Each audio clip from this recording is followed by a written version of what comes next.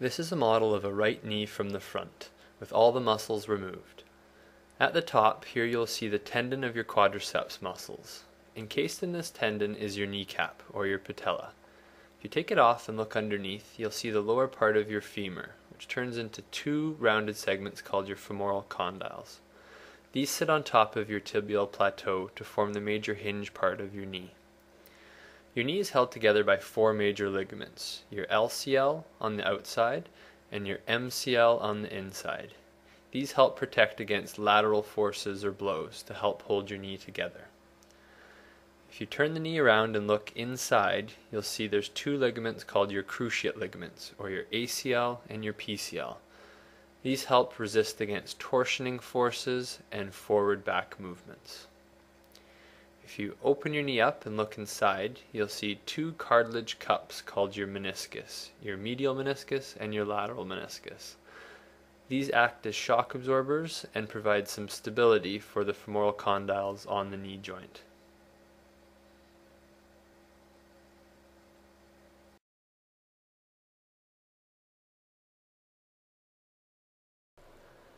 As you'll notice in the videos, there are different ways I can move to accomplish the same basic task. The first one is a squat, while the second one is pushing off sideways from a half squat. Your knee is a big hinge joint that is built to flex and extend, which puts it at the mercy of your hips and ankles. Your hips and ankles are built to move in all different directions, so if they end up getting either really stiff or become more flexible than you have the awareness to control, you inevitably beat up on your knees due to poor movement patterns. The strength in your legs and the flexibility of your joints play a huge part in both how you move and how much your knees will like you while you move. The goal of lower body movements is learning how to load weight through your foot, ankle, knee, and hip in a controlled manner. When you don't control it well, it is typically the knees and the low back that feel the pain. You will see here in the example of good leg loading, the leg supports the body weight well as it pushes the body sideways. Whereas in the example of poor leg loading, you'll see the body weight gives into the knee as the body pushes sideways. This is a prime example of how knees get beat up on due to poor leg strength and control.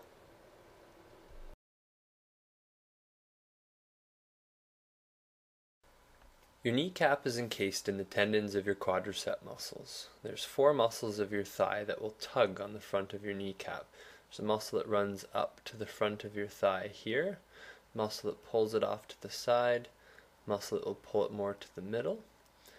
And then you also have your IT band that will attach here and run up to the side of your hip here, and then your sartorius muscle that will cross across the front of the leg and down into the mid-joint line of the knee.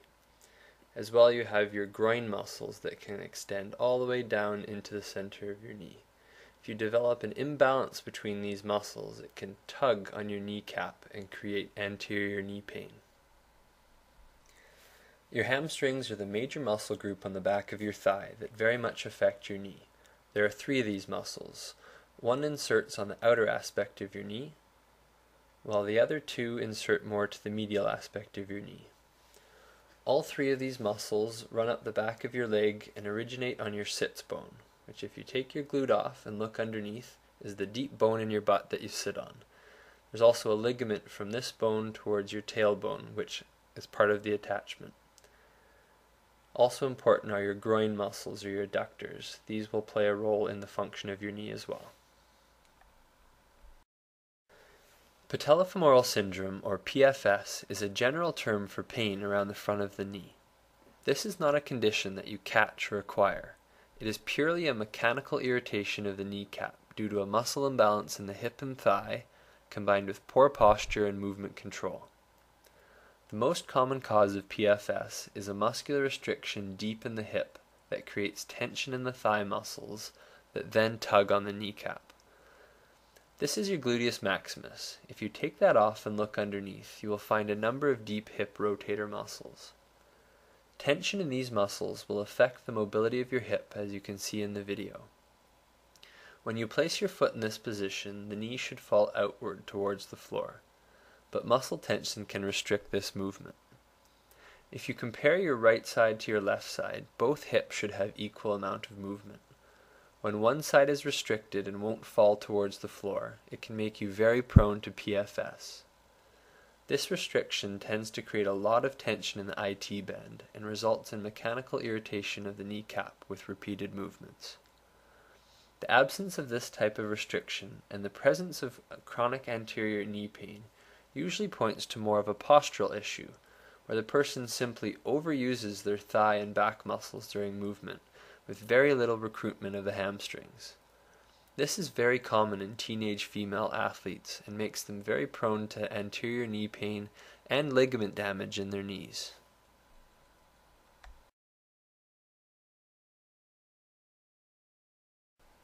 Plant and twist movements and direct blows to the knee can significantly sprain the ligaments in the joint and possibly tear the meniscus. The most common ligaments to sprain are your MCL and your ACL. These are the ligaments in the middle part of your knee and the inside of the joint. When you sprain a ligament, it is classified as a grade 1, 2, or 3 sprain, which correlates to minor, moderate, and complete tears. Grade 3 tears typically require reconstructive surgery, whereas grade 1 and 2 tears can heal themselves in 4 to 6 weeks. The other major structure that is commonly torn in your knee is your meniscus. This is a cartilage cup that acts as a shock absorber in the knee. Tears of this tissue can also require surgical repair, as the tissue doesn't have adequate blood supply to heal itself.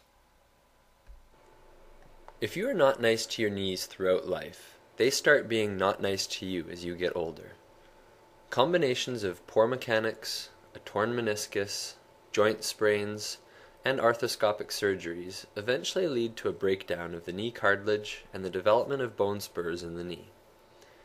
It can turn from a smooth gliding, strong hinge to a gravel-filled, painful joint that your body will compensate for. Once your knee has developed moderate to advanced osteoarthritis, the best thing you can do is modify your activities to accommodate the knee, and become aware of just how much it is affecting your movement.